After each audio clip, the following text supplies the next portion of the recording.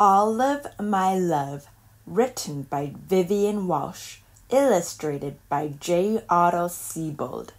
One afternoon, Olive was baking her favorite treat, dog biscuits. Baking made Olive's kitchen feel warm and smell sweet.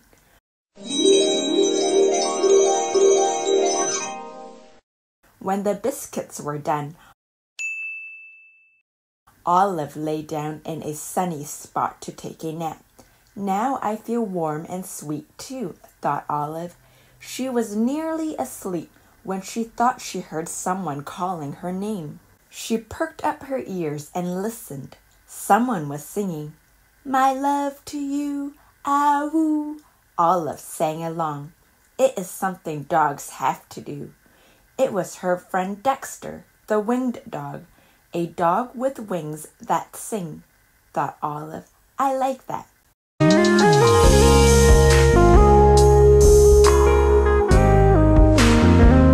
He was singing really loud now. Olive, my love, Olive, my love. Olive sang too.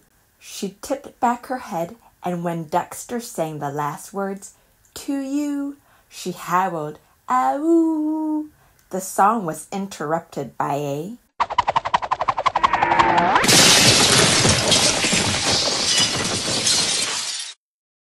Olive jumped up. The fur on her back jumped up too. On Olive's doorstep was the biggest heart she had ever seen. "You dropped all of your love," Olive called out, but it was too late. Dexter had already flown away. I'd better return it, thought Olive. She filled a sack with fresh biscuits. When you're going on an adventure, it's good to pack a snack. Olive hadn't gone far when she heard these 4 words. "Stop! No, don't go!" Olive stopped. "Stand clear of the rut," instructed a squirrel. Just then, down the rut rolled a nut.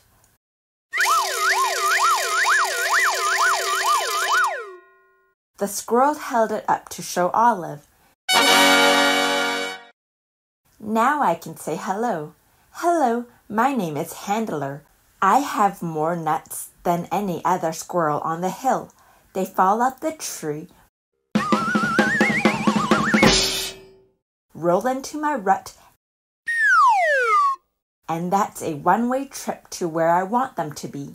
I don't have to go gather nuts. Nuts come to me, and I'm so pleased to meet you."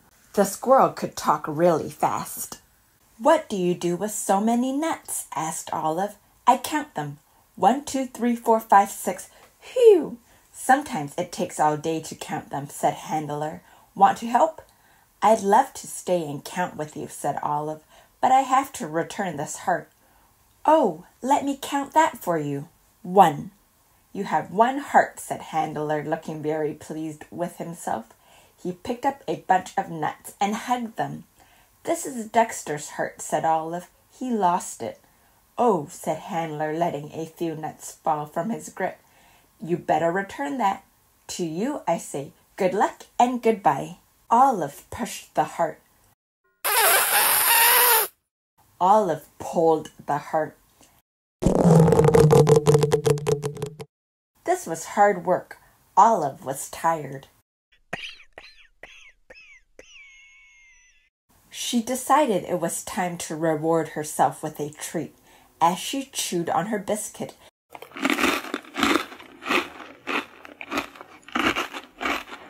she heard a voice say, 8, 9, and 10. It was Handler. Olive had hardly moved. Dexter's heart was really big. "Handler, do you know a horse or a mule who lives nearby? Some kind of an animal that can carry something big," said Olive. "An elephant would be good." Handler didn't feel like counting nuts anymore. He felt like helping Olive. "We could take my car," said Handler. "Which way?" said Handler. "Rough," said Olive, sniffing the air.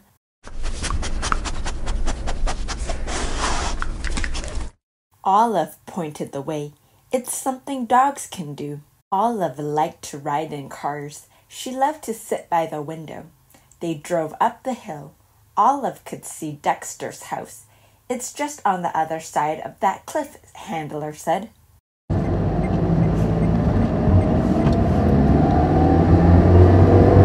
Cliff, Olive yelped. Stop! No, Handler, don't go!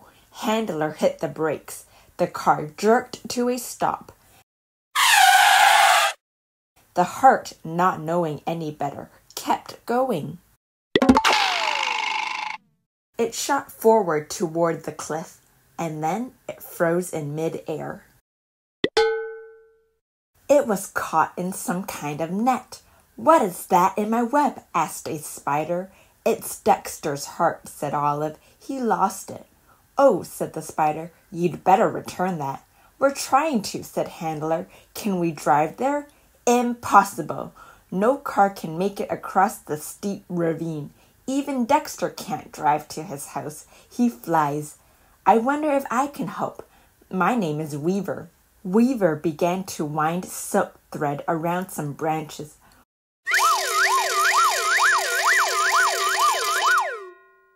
Weaving helps me think, she explained. She made a hammock. Swinging in a hammock helps me think too. Olive thought for a while, and then she said, a treat helps me think. She opened her sack of biscuits. Handler had brought some treats too. Would anyone like a nut chew? Asked the squirrel. Oh, chew, said the spider, sneezing. I'm allergic to nut chews. Would either of you like a fly wing? Oddly enough, both Olive and Handler were allergic to fly wings. Fly wings, said Weaver. That's it, flying. She turned her hammock over and stretched it back. A slingshot can cabolt you over the ravine. You can fly to Dexter's house. Only a very brave dog could do that, said Handler. Olive looked at the heart and thought about her friend, Dexter, the dog with wings that sing. Olive was a brave dog. 1, 2, off she flew! Dexter opened his door and saw a huge heart laying there. I've brought your heart back, said Olive. My heart? Asked Dexter. You lost it. You were singing Olive, my love, said Olive. I didn't lose my heart, Olive. I gave it to you, said Dexter. Didn't you get my note? Note? Nope. Olive was confused. She was staring at a piece of paper stuck on Dexter's wing. It was the note. Dexter sang the words that he had written there. For Olive, my love, Olive, my love, yours, Dexter. The heart is a gift for me? Asked Olive. For you, sang a voice. It was Handler. We tagged along, said Weaver. We're still attached. She held up a strand that connected them to the heart. Dexter helped Olive open the heart. There were bonbons inside. What a sweet mistake, said Handler. The new friends had a picnic of bonbons, biscuits, nut chews, and fly wings. They were surprised they had so much to share with one another. They felt happy on top of the hill. They felt like they were on top of the world.